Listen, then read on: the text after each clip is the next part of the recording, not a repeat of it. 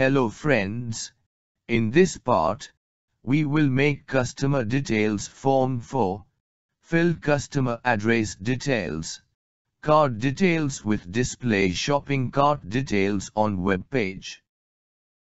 So, when customer has click on checkout button, then it will be redirect to order process page, on which they can see shopping item details, and on that page customer can fill their details, and make online payment through Stripe.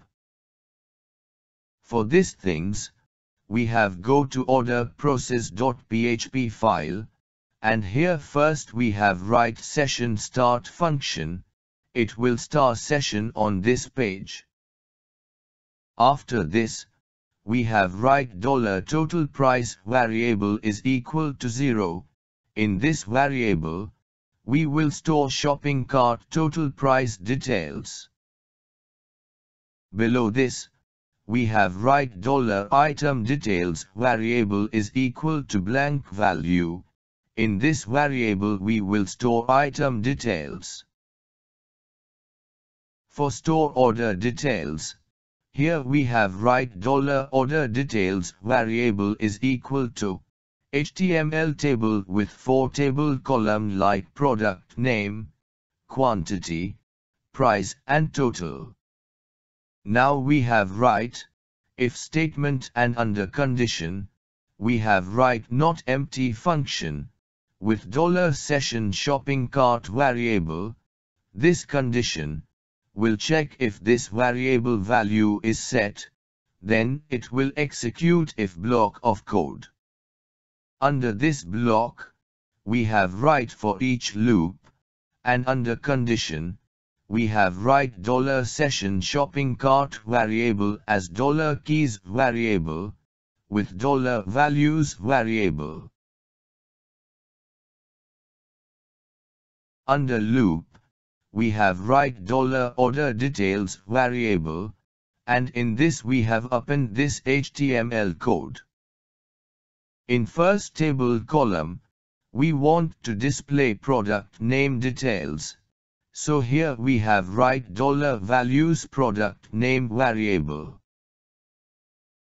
In second column, we want to display product quantity details, so here we have write $values product quantity variable. In third column, we want to display product price details, so here we have write $values product price variable. In fourth column, we want to display total price of particular item, so here we have write $values product quantity variable into $values product price variable. It will calculate total price for particular product.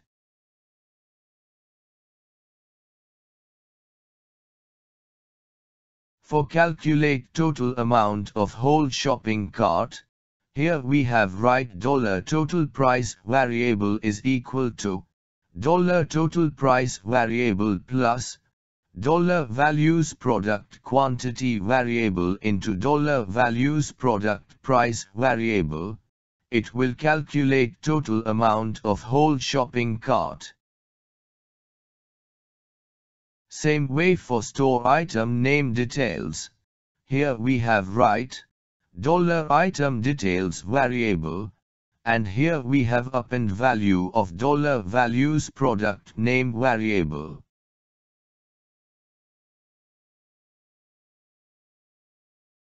Now for display shopping cart total amount, here we have write $order details variable, and here we have append this HTML code. And here we have write $total price variable, it will display total amount of whole shopping cart. For display shopping cart details on web page, here we have write echo statement, with $order details variable, it will display shopping cart details. Friends, Here we can see when page has been loaded into browser. Then we can see product on web page. And above product, we can see number, which displays shopping cart detail. So when we have click on this anchor tag, then shopping cart has been slide down. Here we can see item which we have added into cart. Here we can see checkout and clear button. So for checkout we have click on checkout button. Then page has been redirected to new web page. And here on right side we can see shopping cart details with total amount. At left side we will make form payment. For this we have go to order process.php file. And here we have make form with method is equal to post, id is equal to order process form, and action is equal to payment.php.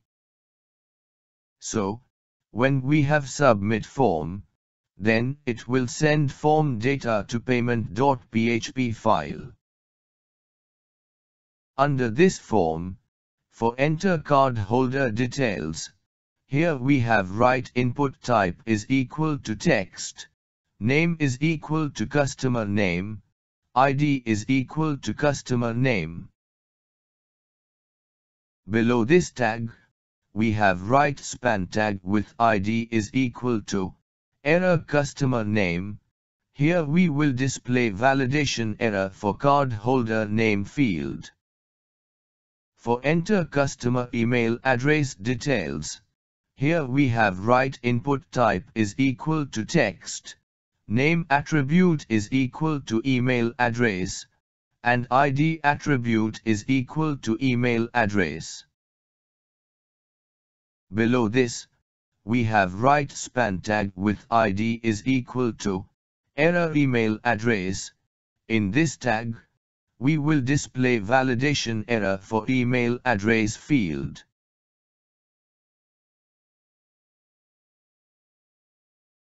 For enter customer address details, here we have write text area field, with name attribute is equal to customer address, ID attribute is equal to customer address. Below this tag, we have write span tag, with ID is equal to error customer address. Under this tag, we will display customer address field validation error.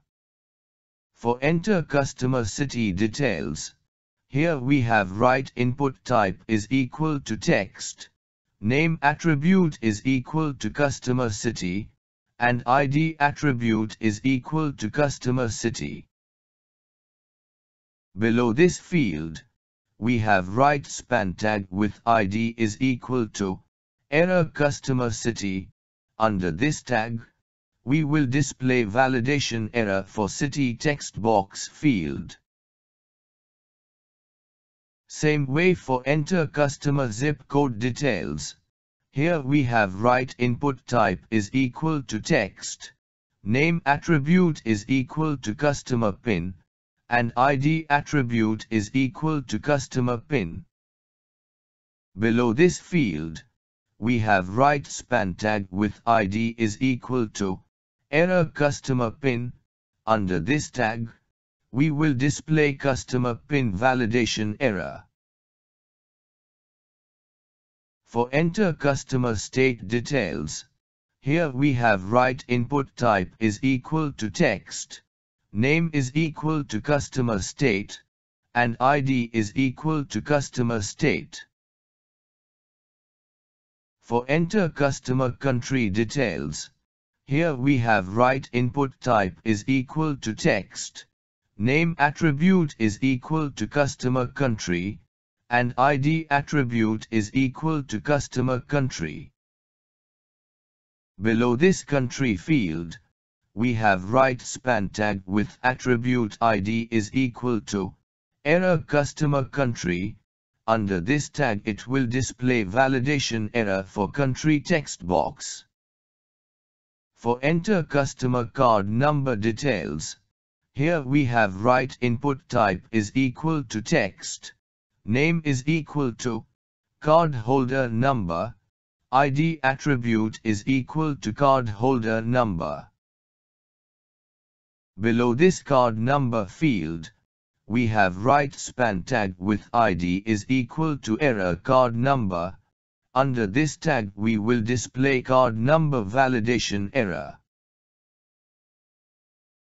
For enter card expiry month details, here we have right input type is equal to text, name is equal to card expiry month, and ID is equal to card expiry month.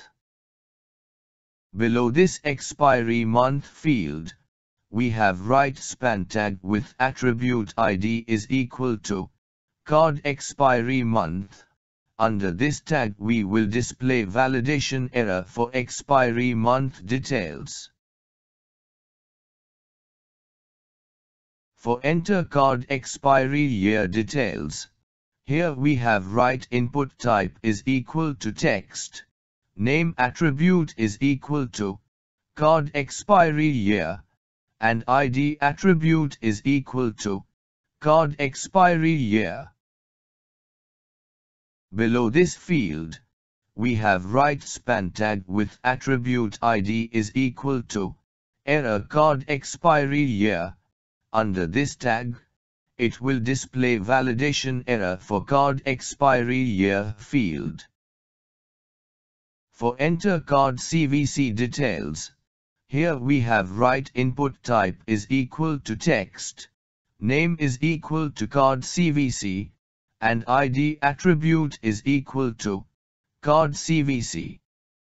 Below this field, we have right span tag with attribute ID is equal to error card CVV. Under this tag we will display validation error for card CVC field data. Now here we have right input type is equal to hidden, name is equal to total amount, and in this field value attribute, we have right PHP echo statement, with $total price variable value. Here we have store whole shopping cart total amount details.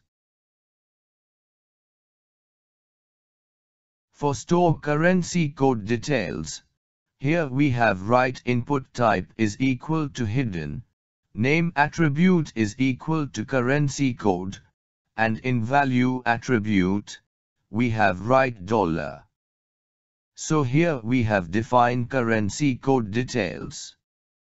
For store item name details, here we have right input type is equal to hidden, name is equal to item details, and in value attribute, we have right PHP echo statement, with $item details variable value.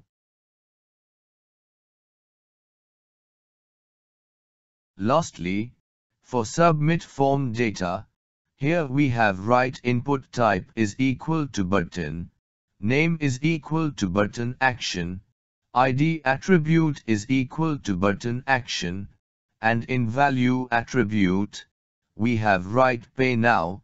So by click on this button, customer can pay online payment through Strip payment integration. Friends, here at right side of web page, we can see shopping cart details. Now we have refresh web page. After refresh of web page, here we can see one form has been appear on web page at the left side of web page. Customer can fill their details and pay online payment through this form by using Stripe. So in this part, we have display shopping cart details on web page, and then after we have make form for pay online payment. So in next part, we will validate form data.